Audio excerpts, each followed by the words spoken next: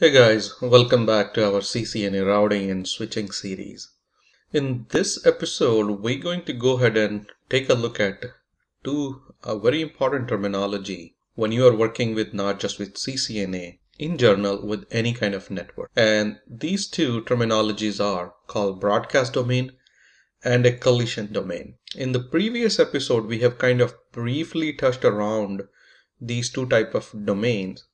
But in this episode, we're going to go ahead and explore or take a look at these two terminology a little bit in great detail. These two terminologies are so important that you need to remember them always and don't try to skip them. I would say watch this video from end to end so you will have a better understanding of what is a broadcast and what is a collision domain. And for this series, I have not written any document that I plan to follow. In this series, we will go ahead and follow a document on Cisco's network written by a person named Gary. So all the credit goes to Gary for such a great document. So we will go ahead and follow that document, and based on that document, I will go ahead and explain you what is a broadcast domain and what is a collision domain. So let's go ahead and let me just share the document that Gary has written. So all the credit goes to Gary, and you can also find this document on Cisco Learning Network, and the title says broadcast and a collision domain, created by Gary. So all credit goes to again to Gary. So now there are a few things before we really understand what is a broadcast or a collision domain. There are a few things that we need to remember, and some of these things we have covered in our past episodes. A broadcast, if you remember a broadcast means a message sent to all devices onto the same segment, and the broadcast happens at the layer 2, so that's why it says a data link layer. If you remember a collision was primarily seen when we had the half duplex devices, or in the case when we had hubs. So again, a collision when more than one device transmits the data same time on shared media. The packets collide and data becomes corrupted, and after a random period of time, devices have to retransmit the data. So because the packets are colliding, and that is called a collision. And we had seen this collision problem during the half duplex and when we were talking about the hubs. On the other hand, a broadcast domain, broadcast sending a message to everybody on that same network segment. While a broadcast domain, what it says, all devices that a broadcast message reaches on the data link layer. So the devices, when you send a broadcast and the broadcast, let's say, is able to reach to 100 devices, that reachability or that whole area is called your broadcast domain. A network can have more than one broadcast domain. So when it says a network can have more than one broadcast domain, you can think of when we were talking about the multi-story buildings and we were creating the LANs, each floor is a LAN segment, and each LAN segment can have a unique broadcast domains. And what it says, a broadcast domain is delimited by devices that stop broadcast messages. So there are devices that kind of controls your broadcast. Hey, we don't want this broadcast from going from one floor to the another floor. And we can use certain device that would just stop those broadcast messages. And one of the very popular device to do that is your router. And we'll go ahead and take a look at that. Now, we talk about the collision domain. We just know that when more than one device is trying to send the data and the packets kind of collide. So that's what, again, the collision domain. Anywhere within a network, a collision can occur. The limits of a collision domains are marked by the devices that break up the collision domain. So the devices that break up the collision domain, again, that is just simply called your collision domain. Now, if you take a look at the network devices and what are their roles. So let's talk about the switch. Switch had over a period of time, they went ahead and replaced the hubs. The problem with the hubs, half duplex, and there were a lot of collision. So the switch expands broadcast domain and break up collision domain. So when you use a switch, it is essentially increasing your broadcast boundaries. But at the same time, it breaks up the collision domain. So now what it says, every device attached to a switch. Now a switch could have 10 port, 20 port, 24 ports. So each port, technically, every device attached to a switch belongs to same broadcast domain, And this is because every port on a switch belongs to the same broadcast domain. If you were to attach another switch to original switch, so what are we doing? When we connect one switch to the another switch, we are doing stacking, or we could be forming a cluster depending on that. Every single device attached to that second switch will also belong to the same broadcast domain, and that is in the case of stacking. In other words, every time you add a switch to a network, you expand the broadcast domain. So now let's say you are creating a LAN segment in a 3-story building. So now on the first floor, you created a LAN segment, and on the second floor, you also created another LAN segment, and on the third floor also you created the third LAN segment. Now you want all those 3 floors to be part of the same collision domain. In that case, we can go ahead and start connecting the stacking port of the switches with each other. So you can go ahead and attach the first floor switch with the second floor and the third floor. That way all of those LAN segment becomes one larger LAN segment. And now our broadcast domain, which was only limited to each floor, now because we have connected all the switches together, the broadcast domain boundary has increased from every single floor to a whole building. So now the whole building is one single broadcast domain. That means a PC which is sitting on first floor, let's say trying to send a message to everybody.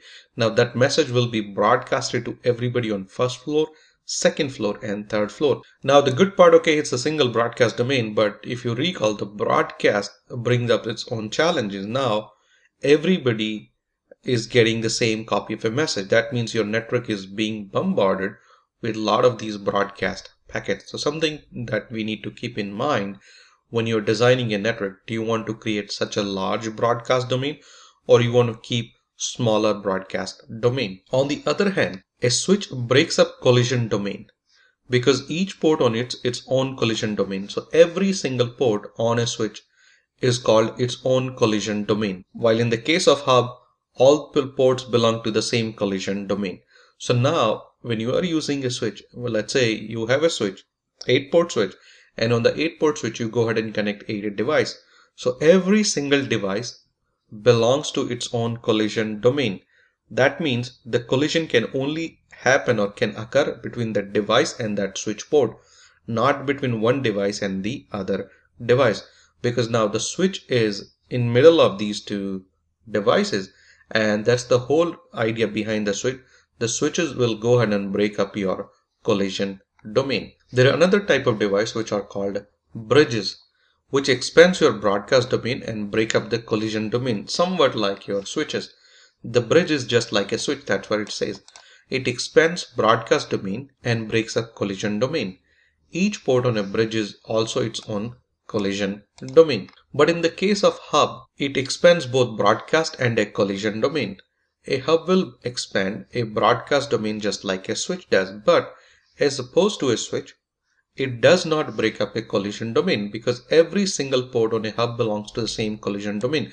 That means if you are using a hub, there are more chances of collision happening versus if you go ahead and use a switch.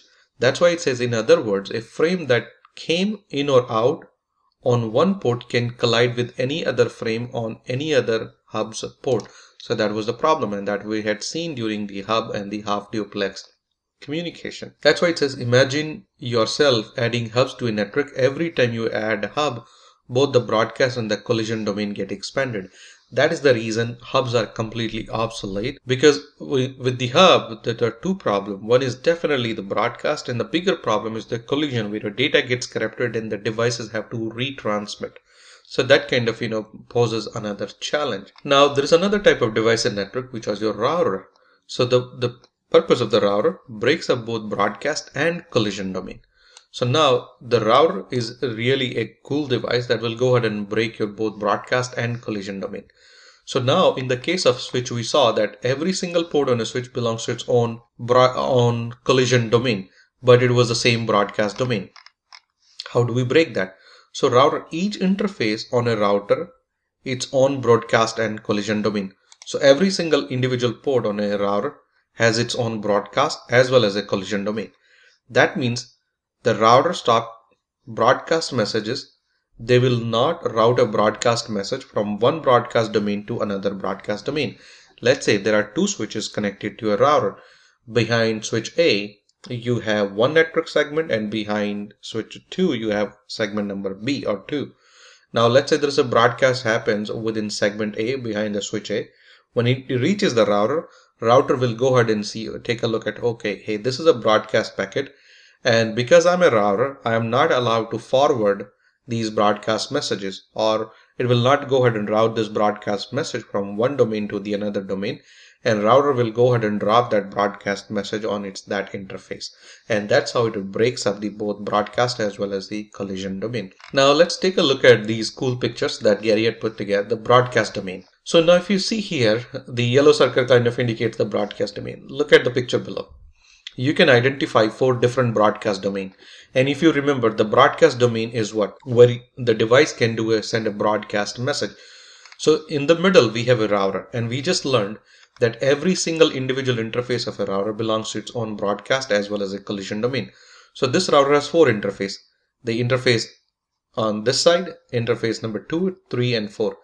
And because there are 4 interfaces and each interface has its own broadcast and collision domain, that's why you see this big yellow circle that has multiple devices. It's one big broadcast domain. There are 2 devices in this domain. There is one device in this domain, one device in this domain.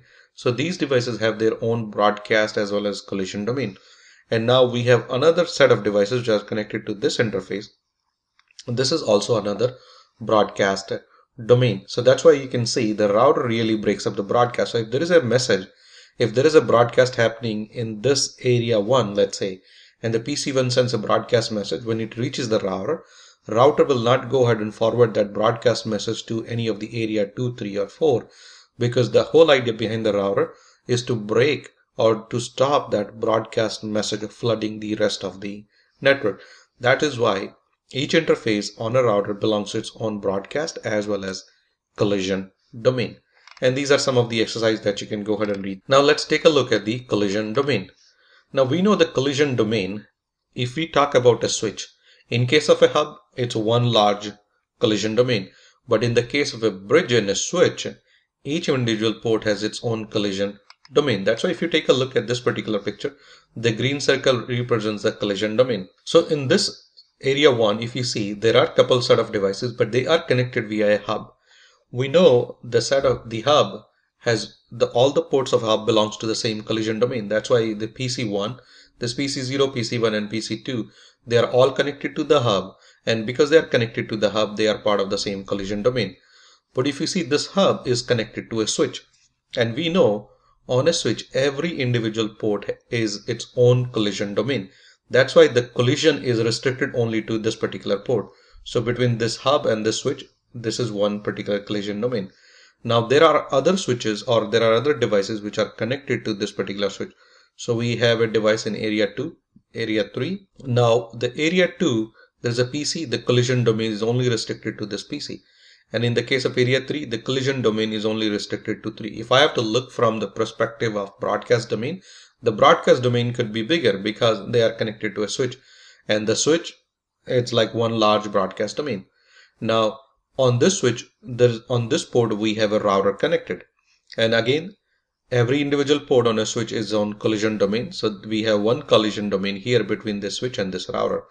Now by default, router breaks both the broadcast domain as well as the collision domain. So now on this router, there are 3 interfaces. On one interface, we have a PC connected. So the broadcast or the collision domain is only restricted to this area 5. Same in the case of area 6. Now on the area 7, with this router, we have another switch connected. So the collision domain is only restricted but on this particular interface, because again, each interface is its own collision domain. Now with this switch, we have a PC connected. So that becomes this particular collision domain. Now with this switch, we have a bridge connected. So again, this is a bridge. So the collision domain is only on this particular link. And to this bridge, we have a PC connected. And so our collision domain is only limited to this particular area. So if you take a look at, just if we go through this particular exercise, it says, okay, hey, collision domain number 1. So if you take a look at this collision domain number, it says all the ports on hub belong to the same collision domain. Is it true or false? It's true. The reason, we learned that the hub, all the ports on a hub are part of the same collision domain. And that is the reason this particular statement is true. Now, the second thing also is true because each port on a switch is its own collision domain. That is why if you see on this switch, there are 4 devices connected, 1, 2, 3, 4. Each interface has its own collision domain. Now, if you take a look at the domain number 2, 3, and 4, each port on a switch its own collision domain. We know that is true. Each interface on a router belongs to one broadcast domain. That is also true because they don't forward the broadcast by default. They kind of breaks the both broadcast as well as the collision domain. And these are some of the other things that you can go ahead and read about. So again, this is very important concept that you need to remember. What is a broadcast domain and what is a collision domain? Again, just to summarize, the broadcast domain, all devices that a broadcast message reaches at the data link layer, which is also your layer 2, within a network is called a broadcast domain. A network can have more than one broadcast domain, and a broadcast domain is delimited by devices that stop broadcast messages, which is our router. But in case of a collision domain, everywhere within a network where a collision can occur. So collision occurs when two devices are trying to send the data at the same time and the packet collide. That's when the collision occurs. So that's why it says anywhere within a network where a collision can occur. The limits of a collision domain are marked by the devices that break up the collision domain, and the devices like your switch, your bridges, and as well as your router, they are pretty good at breaking up the collision domain. So these are the terminologies that you guys to keep in mind. And remember, whenever you are working with any kind of network, when you're designing or deploying a network, keep the broadcast as well as collision domain in mind before you do anything else. So that'll be all for this episode. I will see you guys in next episode. Thank you.